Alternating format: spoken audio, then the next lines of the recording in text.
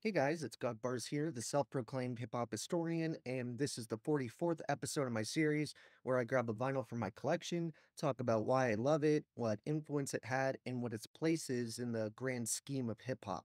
While rap music was expanding rapidly in the 90s, leading to quality projects from all over, New York was still undoubtedly the mecca of hip-hop at the time.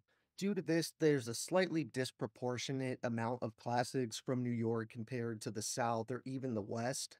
But again, that in no way means there aren't dozens or even hundreds of classics from those respective areas.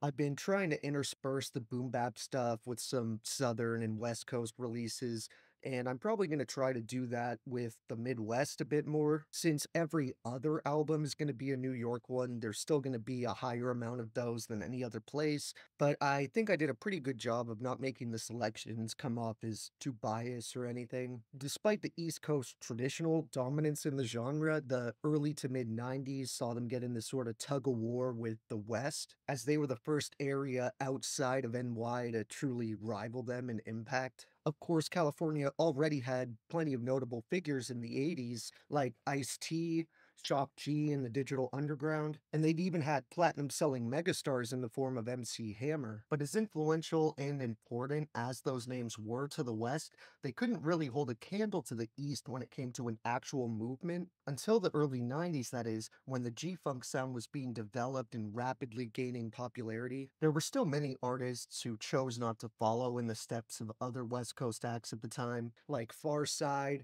Freestyle Fellowship, Souls of Mischief, and Razkaz. But just a handful of the projects that really helped establish the G-Funk scene were, of course, The Chronic, Doggy Style, Quick as the Name, Lethal Injection, America's Nightmare, In a Major Way, and of course, All Eyes on Me. By 1995, it was a constant back and forth with classics coming from both sides. Outside of the infamous, just some of the legendary boom bap LPs released in that year included Liquid Swords, Only Built for Cuban Links, Return to the 36 Chambers, Sittin' on Chrome, as well as Smith & Wesson's debut, Do or Die by AZ, and KRS-One's self-titled album of the same name. But out of all the game-changing East Coast releases that decade, to me, Mobb Deep's second album is the first thing that comes to my head when I hear anything about 90s New York boom bap. So while it isn't an album that I return to quite as much as something like Iron Man or the Black Moon's first album,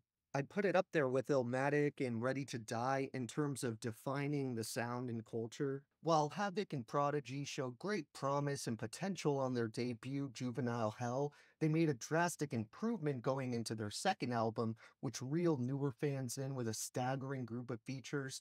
It then kept them hooked with Havoc's timeless instrumentals, more than one of which have gone down in the Hall of Fame for hip-hop beats. Mixed with Havoc and P's grimy, authentic bars, the Infamous became a force that dominated the time period, and not only have the beats for Survival of the Fittest and Shook Ones Part 2 gone down as two of the most recognizable samples ever, but the way Havoc stretched and flipped the material was pretty groundbreaking and innovative.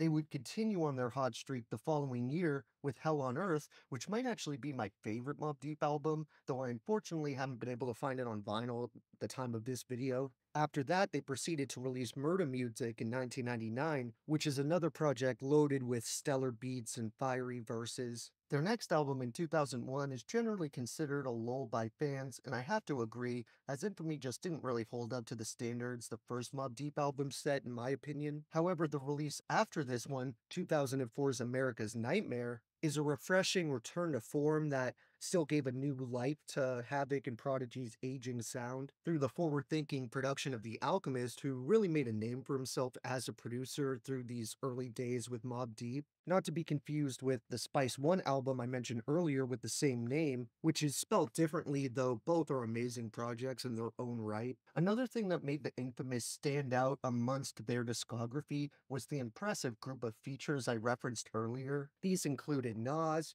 Ghostface, and Raekwon from Wu-Tang, Big Noyd, Crystal Johnson, and Q-Tip, who also is the only other person to contribute beats to the project outside of Havoc, with there being 3 tracks on here that were either produced or co-produced by Tip under his alias The Abstract. Eye for an Eye was a song I was obsessed with when I was younger. I actually did a cover of it that's probably still on SoundCloud somewhere. Not only is it one of the most sinister beats on the whole album, but it never gets old hearing Prodigy, Raekwon, and Nas trading off killer verses. Especially Nas, who was already on a fire feature run that year, but this might be my favorite feature he's ever done personally. I love the way he first comes in on this track, spitting a drug dealer's dream, stash cream keys on a triple beam, 500 SL green, 95 nickel gleam, condominium, thug dressed like a gentleman, tailor-made ostrich, Chanel for my woman friend.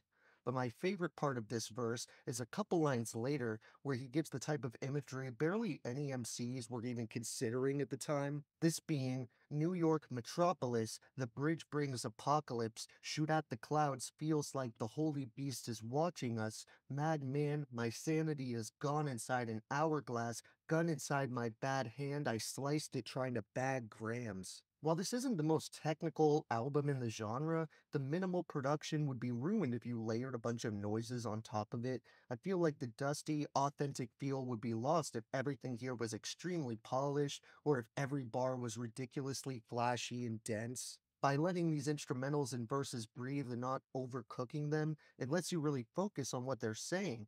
The aesthetic of the album couldn't match the prototypical boom bap image any better, and that's because this album was so essential in the scene's development. It totally transports you to Queensbridge, and you can picture the situations and stories they paint since they're so vivid and authentic. Overall, this is another one of those classics that has so many famous and beloved moments. I have to reiterate the top 3 tracks I name are just personal preference, and there's not one remotely whack song anywhere on this thing. The songs I want to give honorable mentions are actually going to include Survival of the Fittest and Shook Ones Part 2, because while they're virtually perfect songs, obviously they're so heavily played that it's hard for me at least to enjoy them quite as much as some of the other tracks here. I do want to shout out a couple other songs though, like Give Up the Goods, Just Step, Temperatures Rising, and Drink Away the Pain situations. My 3 main favorites would have to be Eye for an Eye, Your Beef is Mine's, Right Back at You, and Cradle to the Grave. Thank you for watching my 44th video.